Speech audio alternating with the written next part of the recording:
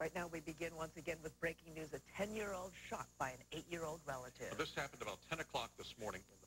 Eyewitness News. All right, Rob, thanks. The Chicago Skyway is once again back in business.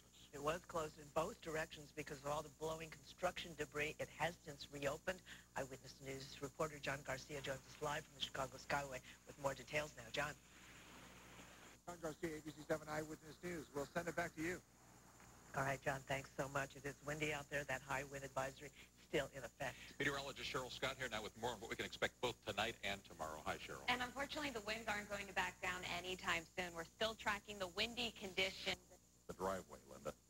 So we know what happens after these kinds of wind storms. ComEd crews have been out today working to restore power to the thousands of businesses and homes left in the dark after last night's storms. More than 50 in order to report an outage.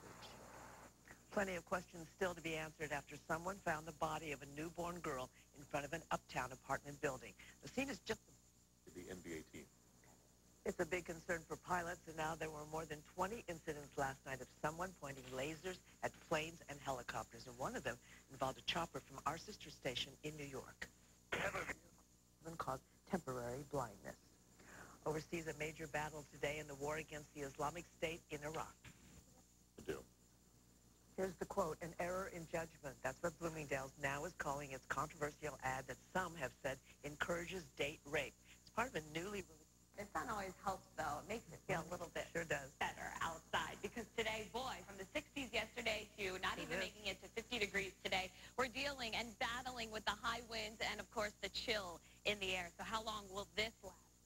To bring us rain midweek next week. But we'll enjoy that weekend. The stars of the new Rocky movie have a red carpet event at a Chicago high school. Eyewitness News reporter Janet Davies is in the South Loop. That's where the students just got a taste of showbiz on a school day. Janet. Well, Linda, Jones College Prep went Hollywood today. The Creed tour was on this red carpet. Creed is the latest Rocky film in the franchise. So what happened here just a short time ago was a movie promotion and a social justice project all rolled into one. So to be able to do a film with Sly is pretty incredible. Now, see this guy here? Yes, he also co-stars in the film, but he passed on Chicago. By the way, that film franchise, Rocky, has earned over $1 billion worldwide in box office. Creed, by the way, opens November 25th. In the South Loop, Janet Davies, ABC 7 Eyewitness News. Alan, Linda, back to you. All right, Janet, thanks. Now, still ahead here at Eyewitness News, another skydiver left hanging peacefully. And now we turn to some other breaking news that's happening on the city's southwest side. A woman attacked there by a dog. This was in the 2300 block of South Whipple. It's in the city's Little Village neighborhood. Eyewitness News reporter Leah Hope joins us live. She's at Mount Sinai Hospital. The victim is being treated there now. Leah? We understand that this woman is now in surgery, suffering from several bite wounds. Relatives tell us she is in critical condition. I'm off at all. I don't know what's going to happen now. Chicago police tell us that the mother dog was taken away by Animal Care and Control. It's not clear what happened to her puppies. Again, this 34-year-old woman here at Mount Sinai Hospital in surgery in critical condition after being attacked by a family pet. We are live at Mount Sinai. Leah Hope, ABC 7 Eyewitness News. Back to you in studio.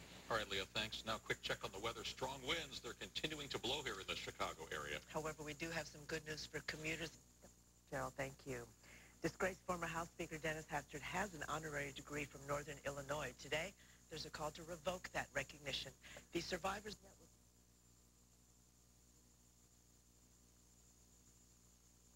with some party leaders. Back to that criminal case, LaShondra Peebles and her mother were released on their own recognizance. All right, Charles.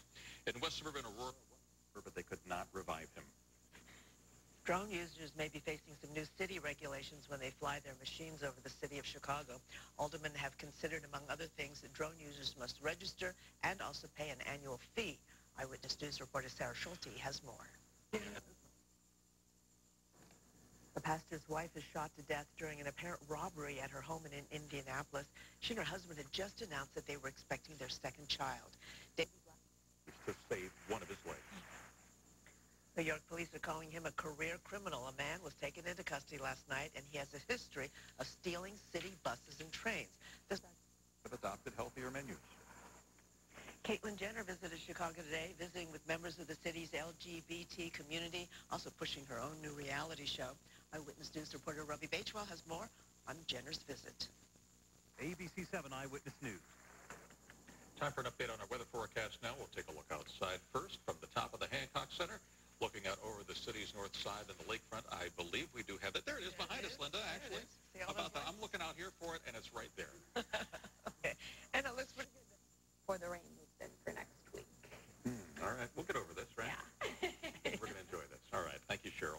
Jim is here with a look at sports now. And, JR, the Hawks are looking for some revenge here. Oh, yeah. A couple nights ago. And they sure need Joe for his defense, because that's not what they're playing so far this season. Yeah. All right, Jim. Thanks. When we come right back up. A very valuable puppy goes missing from a Florida pet shop. And the owner saying he was shocked by what he saw on the surveillance video as well. Now, here's a look at what's trending on our website, abc7chicago.com. Skydiver. Daughter. Nice gift. Wow. Hard to believe that. Now, Eyewitness News continues at 5 o'clock. Here's Ron and Cheryl. All right. Thank you, Lyndon. Alan, coming up next here on Eyewitness News at 5 o'clock. Strong winds still blowing through the Chicago area tonight. Break.